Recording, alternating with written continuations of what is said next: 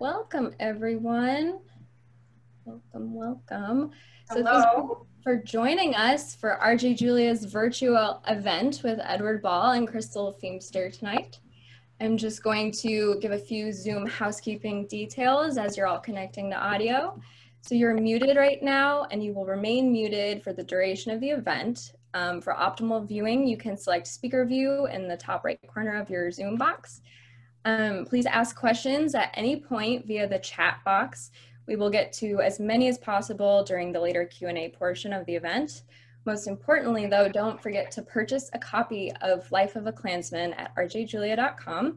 There should be a link to that popping up in the chat box shortly for you. And I'm just going to tell you a bit about our two authors that we're very lucky to have with us tonight before I let them take it away. So, Edward Ball's books include The Inventor and the Tycoon and Slaves in the Family, which received the National Book Award for Nonfiction. He has taught at Yale University and has been awarded fellowships by the Radcliffe Institute at Harvard and the New York Public Library's Cullman Center. He is also the recipient of a Public Scholar Award from the National Endowment for the Humanities. And Crystal Feimster is an associate professor in the Department of African American Studies, the American Studies program, and the History Department at Yale University. She earned her PhD in history from Princeton and her BA in history and women's studies from UNC Chapel Hill. She is the author of Southern Horrors, Women and the Politics of Rape and Lynching, and she is currently completing her second manuscript, Truth Be Told, Rape and Mutiny in Civil War Louisiana. Now, as for Life of a Klansman, the Washington Post says it is powerful, relevant, and personal. One of the 10 books you should read this August. The Atlanta Journal-Constitution advises readers that outside of Faulkner, it will be hard to find a more poignant, powerful account of a white man struggling with his and his nation's past. As Edward writes in his introduction, this is a story that begins with a woman making notes and talking about family and ends with a lot of people dead in a ditch. This is a family story, yet it is not a family story wrapped in sugar the way some people like to serve them. So on that note, I'll let Edward and Crystal take it away. Hello, everybody. This is Edward Ball. Nice to be with you. I thought, and Crystal, my co-host, thought that it would be a good idea for me to talk a bit about this book, which is published tomorrow. So nobody's seen this book except for, 100 reviewers and what have you.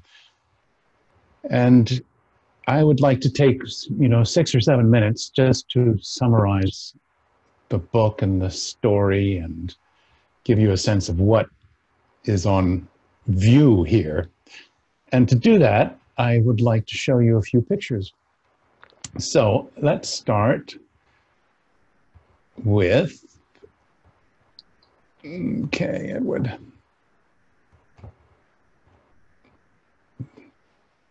Okay.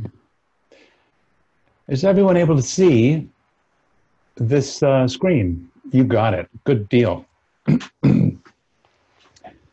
As the subtitle says, this is a family history, but it's also a history with a capital H.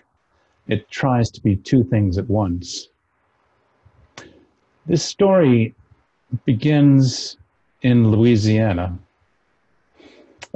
some time ago. But for me, the story began in the 1960s with my family in New Orleans. In New Orleans, my mother's family lived, and my father's family live in Charleston, South Carolina. I was born in Savannah, raised in Charleston, in Savannah, in Miami, Florida, and in New Orleans. We moved around a lot. And in New Orleans, my mother's family had a woman named Maud LeCorne, who was the centerpiece of the family memory. And Maud LeCorne was an elderly retired school teacher when I got to know her about age 10. And she was practically a Victorian personality. She had a great pile of white hair tied in a bun. She wore gingham dresses. She wore clunky black shoes. She had horn-rimmed glasses, and she was the family historian. She was a woman who never married and had no apparent partner, which was the custom of that time if you were a school teacher in the white public schools of New Orleans. It was customary that if you were a woman, you were unmarried. And she was the keeper of the lore of the family. And in her notes and in her stories, she spoke of her grandfather. She said, you know, the Lecorns, we've been here since the early 1800s. We've been here since Napoleon's time. And the one to remember is a man named Polycarpe Constant Lecorne. Polycarpe. He was my grandfather. And he was a redeemer. What was that? The redemption? The redeemers were the ones who fought to restore white authority after the Civil War. They redeemed the state from black control and put politics back into the hands of white people where it was supposed to be. Now, Polycarpe Constant Lecorne, this is my Aunt Maud's grandfather, was a Confederate veteran. And he came home from the Civil War at 1865, in the spring of 1865, to find his city full up with black people, and to find his street full up with black people, and to find the government in the hands of the African Americans. Now, my Aunt Maud was not a woman who would have used the phrase African American. And it's too bad what he got up to with that White League. Looks like I got frozen.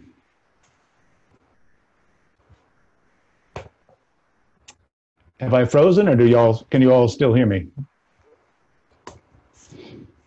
I'm having trouble. I can hear you. You can hear me? Okay. Yeah. Yes, I've lost my ability to control the photos, unfortunately. Okay.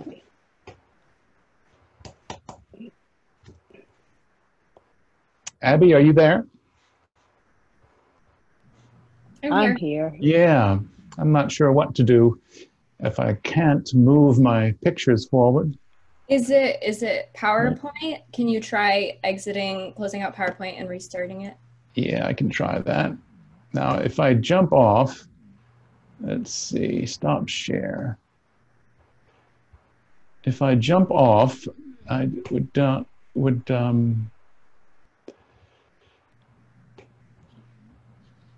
yes. Well, if I quit, I might lose connection with you. So if that happens, okay, I'll just call you right back and zoom up again, okay? No worries. Then we can take it away with Crystal. Yep.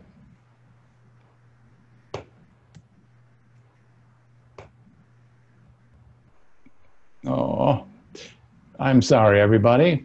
We encountered technical difficulties. Everyone, this is a great time to put a question in the chat box for Edward and Crystal to answer during Q&A. Okay.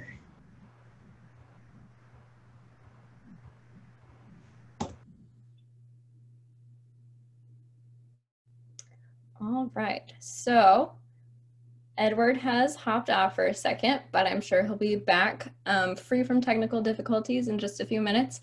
So Crystal, did you want to get started with what you were gonna talk about? Oh, it looks like you're still muted. Hello. Oh, you're muted again. Okay, sorry. Can you guys hear me? Okay. Sorry about that. So first of all, I just want to say it's an honor to be able to be in conversation with Edward, who is an old friend and neighbor in New Haven, and whose work I teach. And I'm going to be interested in having him talk about how this book fits with his other 6 books. But mostly, I am interested in, and I think what all of you who are going to go out and get this book are going to find is that this is a book for this time, for the moment in which we're living. And one of the things that Edward says in his introduction is that this is a book that many Americans could have written about their families. And he's back. Great. Yeah. I'm gonna let him take over. Ed, you there? I'm right here, yeah. Okay, go ahead. I'm going to try to pick up where I left off. And if it happens again that I get frozen, then I'll discard the images, all right? Let's try.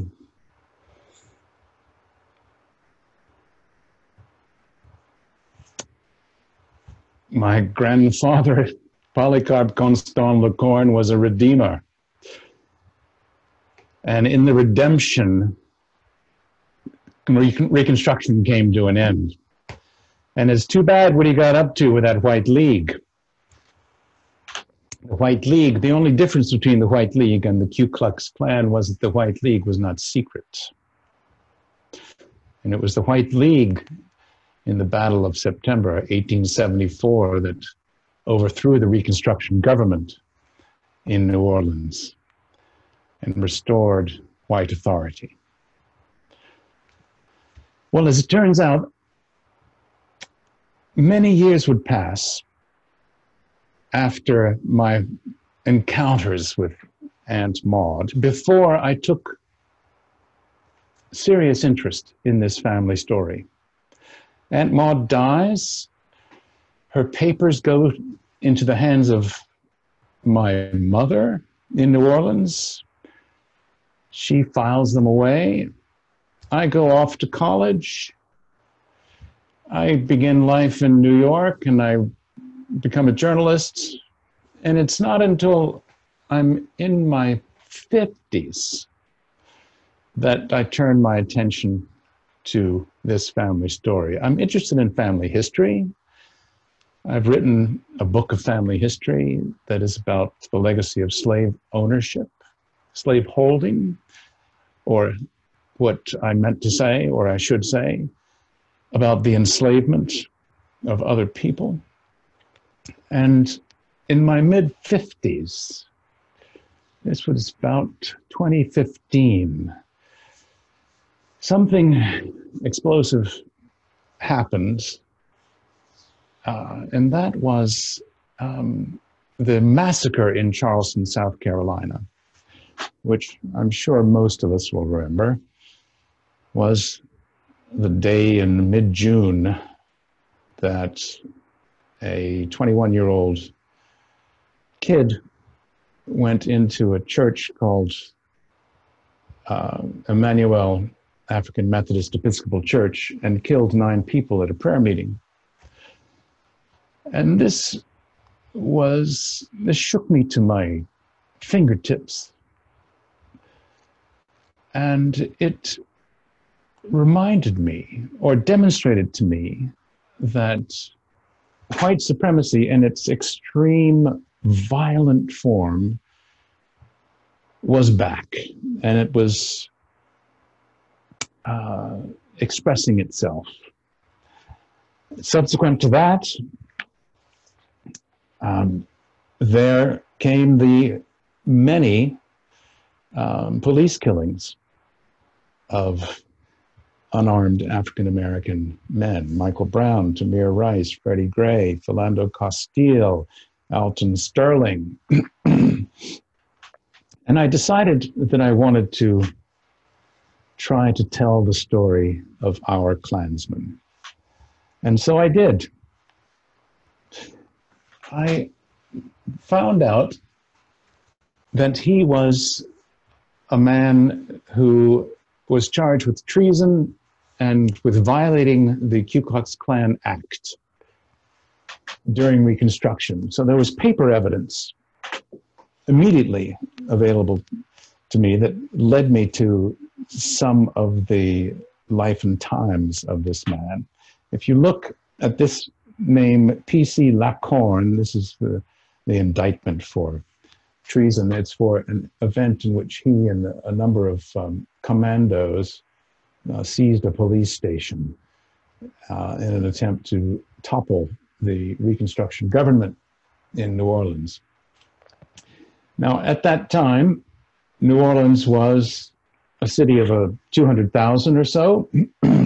On the right, you'll see the old city, and to the left is the area called Bouligny, which was the neighborhood where the Lacorne family lived. And he was a simple man and a ship carpenter who lived in this neighborhood in a shotgun house and worked on barges to make his living. His wife was named Gabrielle Duchemin, and he had 5 children by the time the 1860s were in full flow. He was, before the Civil War, a small-scale enslaver of people. He enslaved 2 individuals, one named Ovid, and the other one named Rachel, if I'm not mistaken. And he came home from the Civil War, and like 500,000 other men in his position, Confederate veterans, he was full of bitterness. He joined the fire company in his neighborhood, which was called Home, Hook, and Ladder, and soon became involved in actions of public torment of Black people and white Reconstruction politicians. New Orleans, as everyone knows, is the home of Mardi Gras, or Carnival, and it's not out of the question that the militias that grew out of the aftermath of the Civil War, the militias that became the Ku Klux Klan commandos, took their ideas of costume and disguise from some of the carnival masking that was common coin in New Orleans society. In the middle of 1866, Constant and his comrades in the fire department and the police engaged in the first of many massacres of African Americans who were trying to secure the right to vote. At this building, a place called the Mechanics Institute, which was at the time the home of the legislature, the state legislature, about 200 African Americans and some of their white allies were at a meeting here to call for voting rights for Black men. And the mayor, the white mayor of New Orleans, sent waves of police and waves of firemen to attack the activists and their supporters in the streets. And the firemen were outside the building while the police charged in, shooting people. And the firemen were largely the ones who killed people by beating them to death. So in this introduction that Abby gave, it is true that this is a book that is a family story that is not wrapped in sugar, like the ones that people are accustomed to hearing. This is a representation in Harper's Magazine of this massacre of some 200 African Americans in the streets of New Orleans downtown. So there is no honor roll, if you like, of killers that survived that would allow me to determine with absolute certainty that Constant Lecorne, my grandmother's grandfather, was present and active in this massacre, but the circumstantial evidence is persuasive and preponderant that convinces me that he was. He, on this day, encountered, among others, a family of an African-American man named Alfred Kapla. Alfred Kapla, who was a shoemaker and shoe seller, who had a shoe store. And Alfred Kapla, it's impossible to say whether he was personally the victim of Lecorne, but he was beaten and nearly killed, and his son, who was with him, was shot in the face. Now, as it turns out, the family of Alfred Kapla still lives in New Orleans, and I found them in an effort to try to bring the story of the Ku Klux in contact with the present in a very personal way. And I went to see them and to ask their permission to tell their story and to ask their forgiveness for the extraordinary brutality and cruelty to which people like my ancestors subjected their family. This is also part of the book's story. After this massacre, the Ku Klux militias arise. Constant gets involved with several of them. The one to which he's most attached is called the Knights of the White Camellia, which is the Louisiana version of the Ku Klux. The Ku Klux Klan emerges from Tennessee in late 1866, and it flows down into Mississippi, northern Mississippi, Alabama, Georgia, and South Carolina. And it's principally, in its early days, a campaign full of fundamentalist Protestants. And in Louisiana, as some of you may know, the northern part of the state is Protestant, by and large, and the southern part of the state is Catholic.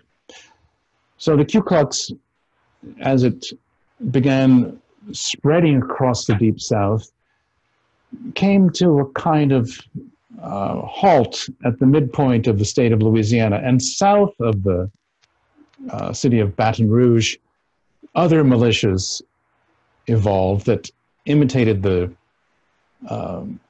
behavior of Klansmen and the marauding and the night riding and the torment of African-American families. And among them was the Knights of the White Camellia.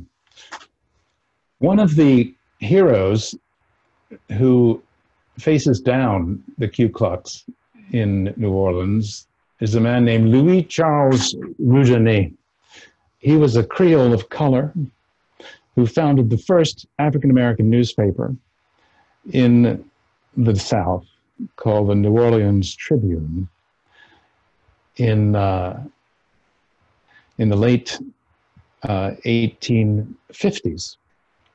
And the New Orleans Tribune is able to publish throughout Reconstruction, throughout the Civil War, in fact, and Reconstruction. And it is the only newspaper that opposes the waves of let's say, white marauding that are being carried out by dozens of militias. And Rougenet is the brother of a guy called Louis Baptiste Roudinet, who in the middle of the Civil War goes to Washington to make the first appeal to President Lincoln for African Americans men to have the ballot. And he nearly persuades Lincoln that this is something that he should do. Ultimately, it does not come to pass until 1867. He's a character in the book, but he is publishing his African-American read newspaper in a climate in which the majority press consists of papers like this, which are mouthpieces, explicit mouthpieces for a conscious war of the races that is unfolding month by month. The Ku Klux militias do not dress in white sheets and hoods until 50 years after the Civil War. The first wave of the Ku Klux, including the Knights of the White Camellia, are in gowns of their own design and in hoods and masks of their own design, with monstrous effects being the most popular. But the white, the kind of meme, or how can we say that, recognizable signature of Klan activity only arises in the 19-teens, sometime later. Oops. Once again, I've lost. So I'm going to drop out of the meeting again and then return. So thank you all for being patient.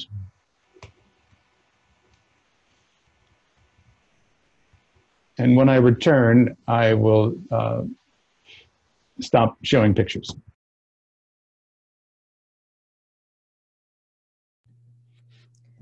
All right, so Crystal, there you are. Okay, great. I think you had a little spiel to go on as well. Yeah. Questions. No. So one of the things that I want to talk to Everett about is, why is this history relevant today? And why is family history and narrative history, what's at stake in telling these family stories? And how can we use these stories in our political moment? And I think he, talked about what drew him back to these stories, talking about police brutality, thinking about how white supremacy continues to function in our society today. But he's doing it in a way that I think, I think that this book is written in a way that's a call to action. And it's a call to action for all of us, whether we're Black or white, to explore how we're implicated in the past, right?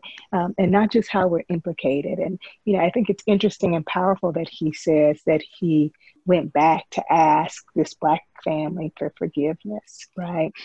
But I think there's also a bigger question, not just around the question of forgiveness, but about what do we do today when we're confronted with white supremacist violence, and how are we all implicated in that, and how is it, if we own our stories, if we own our history, how can we mobilize that for change and for good and for social justice? And so for me, it's interesting to see him sort of, when you read the book, you'll hear Edward's voice. Edward's voice is very powerful. He does something that most historians don't do, which is he uses the I, and he has a conversation with himself in the text, thinking about, well, what would I have done during Reconstruction? Would I have joined the Klan? And because he's trying to get us to think about the context and the world in which his family and his ancestors lived in, the environment, the political realities, and what life looked like for white people after the Civil War. And so I think it's really powerful because it forces us all to ask the question, what would we do? I think about 10 years ago, there were these wristbands that people wore that was like, what would Jesus do? I don't know if people remember that, but I remember it because I remember asking people like, what is that? And as a historian, I'm always asking my students, well, what would you do? And that we often think that everybody always thinks they would be on the right side of history, right? But when you have to reckon with your family's past, you realize that, well, actually circumstances may have put you on a different side of history than you would have liked to imagine yourself. That if you were born white in the South, guess what? You might most likely fought for the Confederacy. If you were born Black in the South, you were most likely a slave. So that, Black people have to even reckon with that reality. Like, I think a lot of us would like to think that we were free and that we lived in the North and that our ancestors escaped. But in fact, we are often products of our environment, products of our family history. And I think that that's one of the things that Ed's work forces us to confront. I don't know if Ed is back. Yeah, I'm back here. I'm back here. Thank you, Crystal, for jumping in. And this is family history. But I, as Crystal is pointing out, I try to use the story of this simple white family, as they were called in their own time, petit blanc, little whites, as a doorway into a wider national history of white identity. And in the professional circles of historians, this kind of book is called a microhistory.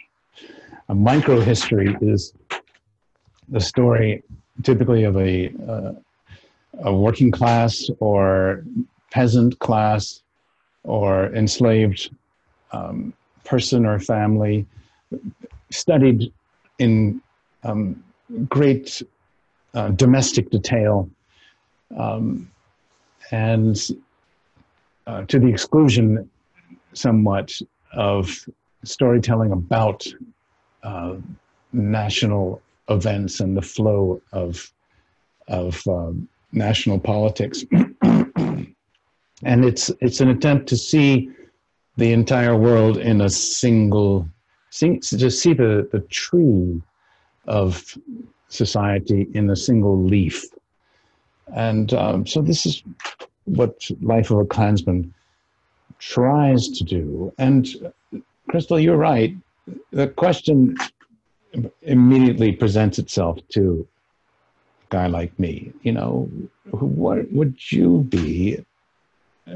do in circumstances such as the ones faced by your ancestor?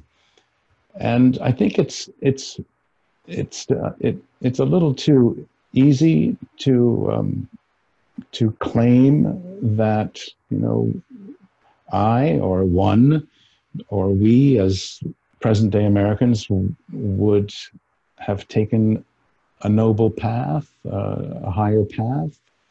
I think that's probably a useful deception, a useful self-deception. And I began to feel, well, naturally, there's another aspect of this. We cannot, as secular 21st century post-civil rights Americans and post-civil rights white people, we cannot assume post-civil rights African Americans that our identities would be intact or available to someone of our profile in the past. That's also a useful self-deception. So these are some of the things that are going on in the writing of this book.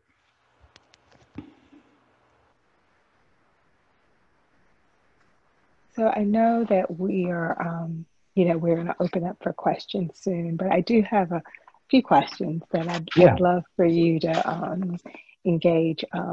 And I guess the first one is, I'm curious, how do you see the Klansman as part of your larger work? Where does it fit? Because this isn't the first family history that you've written of sorts. So yeah. Right. I honestly don't like people who just write about their own families, and I fear that I've written 2 books now about my own family, and that's getting to be the upper limit. I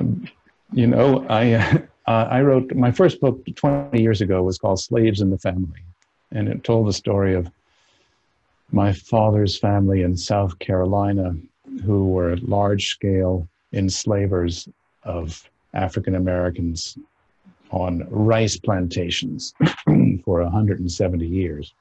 And it told the stories of 10 African American families from slavery to the present, whom my father's family had enslaved. That was 20 years ago. So that's a decent interval. It's a decent interval, 20 years. Now this story comes from my mother's family, and it tells the story of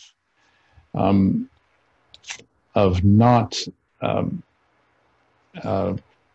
a propertied and elite white man, but an ordinary salt of the earth man.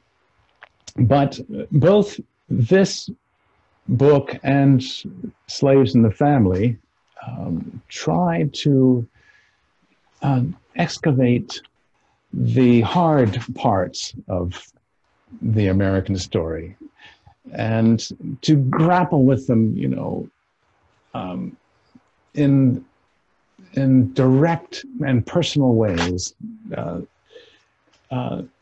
People often have asked me, why do you want to tell these stories that are so incriminating of your family identity? And I think that there is a value to truth-telling about the American saga. The reality is that the whole course of our 400-year national history is full of racial violence. So even that word is a euphemism, racial violence. I mean murderous domination of people of color. That's what I mean. Mm-hmm. Our national narrative is full of that experience. And I think that, even this year, we seem to be experiencing a kind of reckoning, an attempt by millions of people to reckon with the difficult sub-chapters of our national history. So that's what I'm trying to do. Right. I don't know if there's any questions in the chat yet. Abby, if not, I have a few other questions, but I do want to make sure that people in the audience have an opportunity to ask questions. Whatever you want to do. We have a couple, but okay. I because we can answer those, and then I can come back to my other questions as well if there's a gap, because I do want the folks who are here to be able to ask Ed some questions. Is that all right with you, Edward? Yes, of course, that's fine. Okay. And then, Okay, so this one can go, you guys can both speak to it, I think. As you've drafted and revised your manuscripts over the years, are they shaped and changed by current events? go ahead, Ed. I think this is a perfect question for you. Yes. Well, I started this book about 6 years ago, and at the time, my white friends said, well, like, why do you want to write about the Ku Klux Klan? It's like such a, I mean, Obama's president, you know, what is this? You're bring back like a dead fish into the dining room. And I wrote and I wrote and I wrote, and it seemed, from my marginal personal perspective, that the events of these years in this book began to harmonize with the events of the present. And I mean, if you count up, in the past year alone, about 250 people have died in white supremacist mass killing. In this year, in the past 12 months alone, in mass shootings from Pittsburgh to El Paso to California to all over the place. And so by the time I finished this manuscript, I wasn't altering it to make it correspond to or reflect or respond to news events. But I felt as though some of the vignettes, some of the subplots were almost duplicated in current events. I wonder if it would be appropriate for me to read a page from this book so that you all can get a flavor of the text. Would that be all right, Abby? That's fine with me. Are other people interested? Yeah? I see some nods, I think. Let's see. Okay. This is from the chapter about that Mechanics Institute massacre that I was describing. I'll read about 2 minutes of material. If he is on the scene, and I believe he is, I imagine Constant must feel 20 things. Here are some emotions I think he and others in the white mob feel: fear, pride, duty to power, jealousy, anger, masculine insecurity, anxiety, ambition. Maybe the gangs who do the killing feel the thing we call sadism, though the word for it does not yet exist. At bottom, under all these feelings, lies a foundation on which the 20 emotions of the hour are piled, and that is the sense of a tribe in its power, acting as one. Constant Lecorne is one of my people. He is one of my family. How can I respond to the discovery of what he seemingly did? In several ways. I do not feel responsible for the crimes he seems to commit. I mean, legally responsible for the reason that the living cannot control the acts of the dead. In the frame of the law, I do not feel culpable for the Mechanics Institute massacre. However, as a matter of conscience, I feel implicated. I feel associated with this cruel and merciless festival of violence. I feel a part of it. Because he acts on behalf of his family, our family, if you like, I have a feeling of wretchedness and shame. The family I share with Constant is remote. He's a great-great-grandfather of mine, and everyone has 16 great-great-grandparents, and Constant, to me, is one of those 16. Oral tradition, customs, and stories are the drivers of family identity. I have a few stories from Constant's granddaughter, my Aunt Maud. A few smooth stories are not the same as membership in a continuous family life. But disavowal like this is a stage of grief. To disavow is to know something is true and terrible, and yet to desire that it not be true and act as though it is false. To disavow is to push away a horror. The reality is that Constant, my grandmother's grandfather, is a murderous actor on behalf of his family, on behalf of us, and it is a vile taste in the mouth. He was a fighter for our gain, for my benefit, and to say anything else is to prevaricate. It is not a distortion to say that Constant's rampage 150 years ago helps, in some impossible to measure way, to clear space for the authority and comfort of whites living now, not just for me and for his 50 or 60 descendants, but for whites in general. And I feel shame about that. The book is not all about shame and reckoning with problematic family narratives. There's a lot of storytelling in this book about the particular place and time of the Deep South for Black people and white people, and how they lived. And I would highlight that as well. Abby, do you have another question? Go ahead.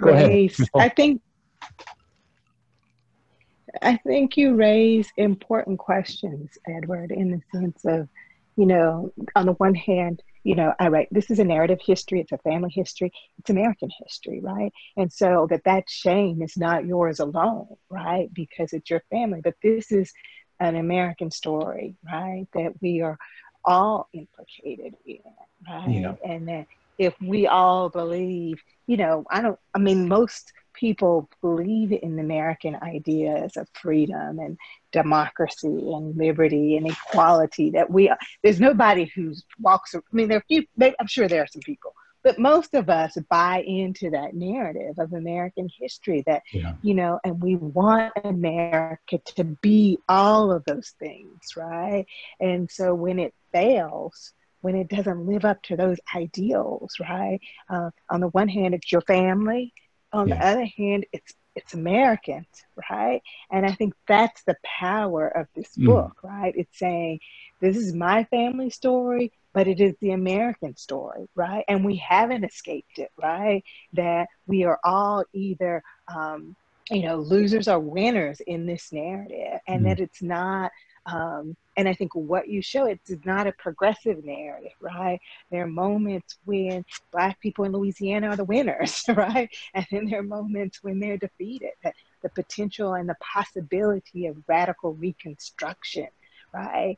And who benefits from that? It's not just Black people, but women and poor whites. But it's upended yet again, right? Because we as an American society aren't willing to commit or to fulfill that promise of equity. And that, of course, Constance plays a role in that, but he's not operating in a vacuum, right? That Andrew Johnson did his part, right? He was elected president. So I think that is what I think is often compelling and necessary in terms of this work. When you said, it's probably enough of my family history, I think that this family history, it does a kind of work that reminds us at what's at stake in telling these stories, right? And I think it's easier for people to understand that the past is not dead, that the history, that the Klan isn't just something that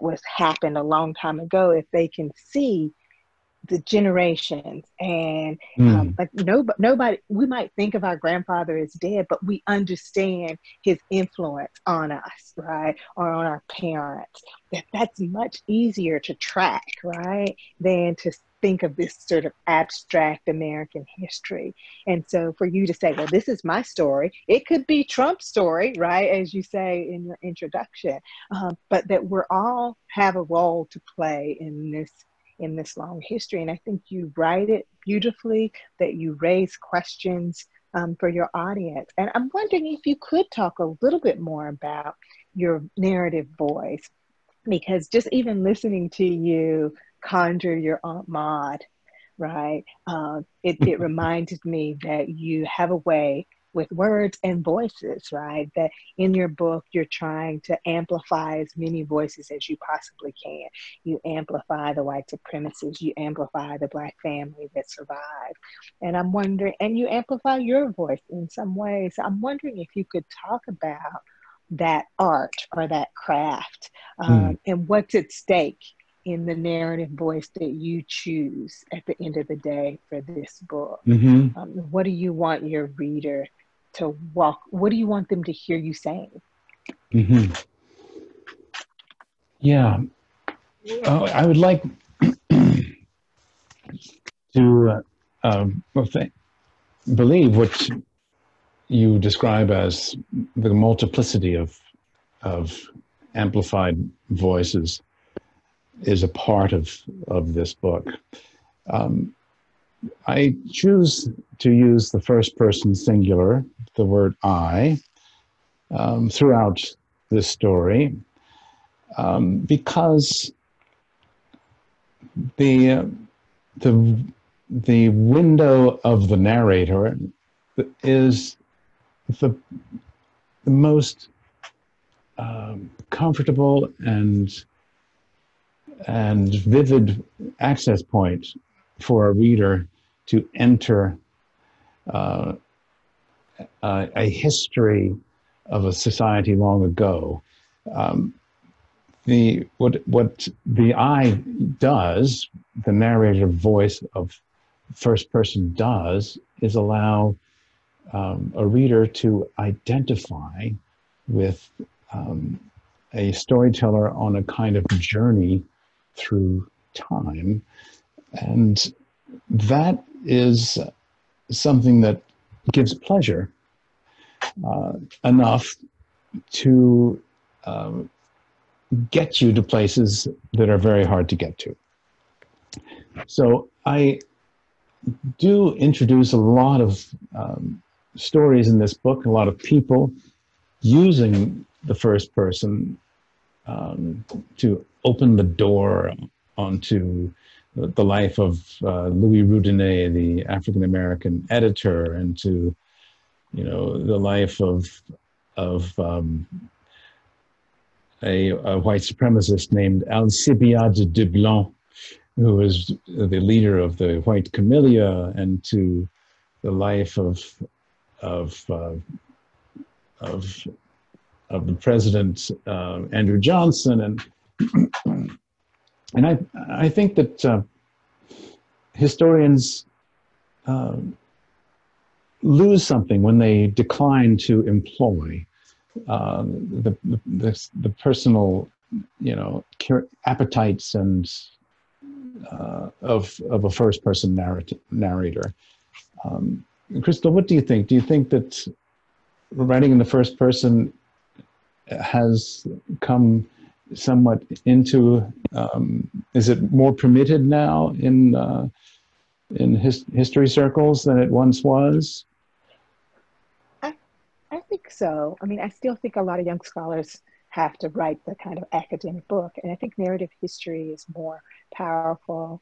I mean, I think someone like David Blythe, for example, uses I in his introduction, but not after that. text, right? Yeah. Yeah, I think Southern historians have a longer tradition of using the I and positioning themselves within that history. And I think it's important because there's often this sense that history is this objective, where these objective observers, when in fact, as I said, we're all implicated in these narratives, and the more transparent we are, I think the better. But I know Abby had another question, and I want to make sure she gets it in before we run out of time. I think, we're hitting the end, the 8 p.m. here, but I did want to ask a quick one just to finish us out. So say, someone in the audience orders the book and they love it and they want to read more in this vein. What books do you recommend then? Well, I recommend the co-conspirator in this talk, Crystal, she